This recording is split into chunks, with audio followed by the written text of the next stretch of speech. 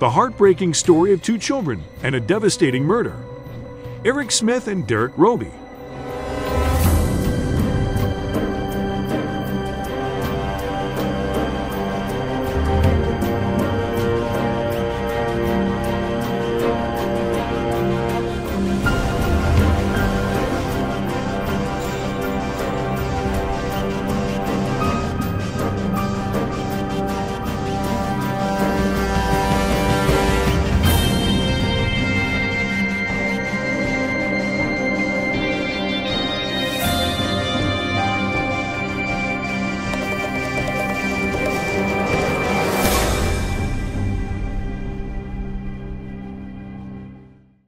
In this murder case, a 13-year-old young, innocent-looking teenage boy inhumanly murdered a 4-year-old kid in a small village of Savona in New York. This story made national headlines in 1993, and people were baffled by the idea that the innocent-looking kid would commit such a serious crime. But after the investigation, the jury unanimously found Smith guilty of second-degree murder. The story is not finished yet. 13-year-old Eric, now approximately 44 years old, was released from jail in 2022. In this video, we will explain the horrific murder and sexual assault of Derrick Robie, a 4-year kid, by a young teenager Eric Smith. It's a scary murder story. Watch out and take care. Don't miss the end to know recent updates about the killer. Let's get started. On August 2, 1993, the little guy Derrick Robie was excited to go to a summer camp and was conscious about running late. His mom was busy taking care of his baby brother, so he decided to go to the summer camp alone because it was near their house. He asked his mom to go by himself, and she let him go alone for the first time. Because the distance of the summer camp was very less, only 100 yards from their home, she gave him a goodbye kiss. Derrick had not covered half of the distance to the summer camp when he was killed brutally. A 13-year-old teenager, Eric Smith, spotted a blond boy walking alone in the street while riding his bicycle. Evil came into his mind, and he started luring the young 4-year-old kid Derrick to the woods. Derrick, who was already anxious about being late, wanted to reach the summer camp earlier, and Eric promised him to show a shortcut. But Derrick did not know that he would never reach his destination. He happily jumped and followed Eric to see the shortcut to summer camp. Instead, Eric took him to the side, where nobody could see them. He slowed down so that Derrick could move ahead and he could grab him from behind. Eric tried to choke him from his back and push him to the ground. Lead investigator Charles Wood said that he killed him with 2 very large rocks and 1 smaller rock. He battered Derrick with those rocks. After that, he went into Derrick's lunch bag, mashed banana, took Derrick's Kool-Aid, and he poured that Kool-Aid into the wounds that the large rocks had made. And he sodomized Derrick with a small stick that he had found. After killing the boy, he made a pose of the corpse, and nobody understands the logic of putting the shoes near the hands of Derrick's dead body. He placed the left shoe near the right hand and the right shoe near the left hand. He enjoyed dealing with Derrick's body, which is the most disturbing part. Derrick's mom was content knowing that Derrick knew the way very well. But across 11 a.m., a storm broke out, and she started to worry about Derrick. Because of the storm, the summer camp had been canceled, and Derrick's mom was expecting her son at home. And that is the point where she started to search for her child. It was raining, and Doreen Robie raced to pick up Derrick at the park. She said, "I had an awful feeling." They told her that Derrick never showed up. Searchers found his dead body nearly 5 hours later. Derrick's body was lying in a small patch of woods near the same park. Evidence afterwards showed Derrick was enticed to the woods before being choked and hammered with rocks. They found a smashed banana near his body, and his Kool-Aid was poured into his wounds brutally. Firstly, people thought an adult had killed Derrick Robie. After all, his body was lying near a busy road where any arbitrary outsider could have attacked him and escaped through an easy getaway afterward. Police searched for the killer on a large scale, thinking the killer must be an adult.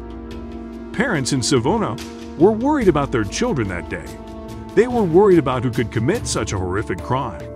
Police were searching for the possible suspects that could lead to an arrest. Eric and his mother went to the police station to help with the investigation 3 days after the murder. Eric said that he might know something, but he denied that he had seen Derrick. Later that day, police again came to interview Derrick, but he completely changed his statement and said he had seen him. The question arises, why did Eric not confess his crime out of guilt on the same day? Rather, he pretended that everything was okay. He made such a brutal killing and then played with the corpse of an innocent 4-year-old kid.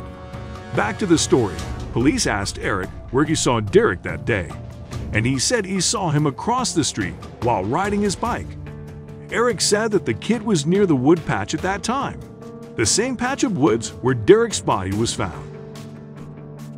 He described Derrick's t-shirt and lunch bag accurately. After listening to Eric's statements, the investigators believed that Eric knew something about the murder. As Eric described the details of the lunchbox and the shirt, investigators told him to give a trial at the location where he had seen Derrick Robie from the bicycle to reenact that moment. Eric was also videotaped while recreating the moment. But when he rode his bike, the distance was far to see the details he described earlier. Now the police and Eric's family knew that he had seen something that he was not informing them about. After further investigations on August 8, 1993, Eric Smith confessed that he committed the murder. Eric's family begged him to tell them what he had seen. Eric Smith's grandfather said he said to his mom, "I'm sorry, Mom. I'm sorry. I killed that little boy." Later, he confessed to law enforcement and told them how he killed the 4-year-old. On August 9, 1993, Eric was arrested for murder and became a national media sensation. A grand jury indicted 13-year-old Eric Smith on a second-degree murder charge. Eric Smith pleaded not guilty to the second-degree murder charge on September 10, 1993. A year after he committed the crime, he faced the jury under the glare of cameras. Smith's defense attorney argued that Smith had a mental disorder in which he could not control his anger. He revealed that he had a history of throwing temper tantrums. Also, Smith confessed that he was bullied at the school and was full of anger that day. The prosecutor pushed back against the nonsense defense, claiming that Smith understood what he was doing was immoral and should be held fully accountable for his actions under the law. In August 1994, Smith, now 14, was tried as an adult and sentenced to 9 years to life in prison. Smith was held in a juvenile detention center and transferred to a prison for adults after he turned 21.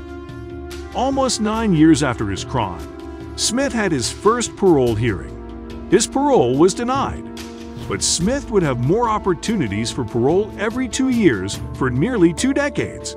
It was a recurring nightmare for the Robie family. "It upsets me, the fact that we have to beg to keep this killer behind bars," Doreen Robie said. "They could decide that well. Now he's done his time, and we're going to let him go. It scares the hell out of me." Over the years, Smith spoke out about his experience. In 2004, Smith, then 24 years old, told 48 Hours that he had killed Derrick Robie after years of being relentlessly bullied by other kids. John Tunney, who prosecuted Smith, told 48 Hours contributor Jim Axelrod, "What I do believe is that Eric was tired of being the victim in his mind, and he wanted to see what it felt like to be the victimizer."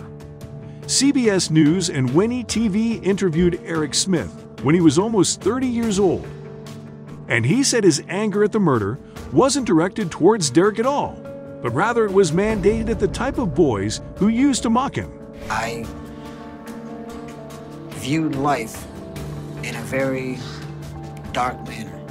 I couldn't carry the pain and anguish that I felt anymore. I rode my bike around and I seen Derrick. I can take my anger out on him. In the whole interview, Smith continuously expressed guilt for his actions. He also said, "If I could switch places with him and take the grave for him to live, I'd do it in a second. But we all know that it is not possible." On October 5, 2021, He said in the 11th parole board hearing that he fell in love with a lawyer over time. He said he wanted to marry and pursue an electrician or carpentry as his profession. After listening to the release plan, having a clean disciplinary record, and a low score on his risk assessment, he was granted parole. After 28 years of lockup, he was released from prison after finding approved housing for him in Queen, London. But the question is if he is guilty of what he did in the past as a teenager. What if he does the same thing again?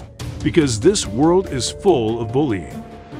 After his release, he is being closely monitored and cannot leave New York under any circumstances. Now we have come to the end of the story. Dale and Doreen Robie still celebrate their son's memory. Also, they helped open a new basketball field in their community in Derrick's memory. What do you think about the decision to release Eric? Tell us in the comment section below. Also, if you want to listen to more crime stories, subscribe to our channel and give us a thumbs up. Don't forget to press the bell icon. See you in the next video. Till then, take care.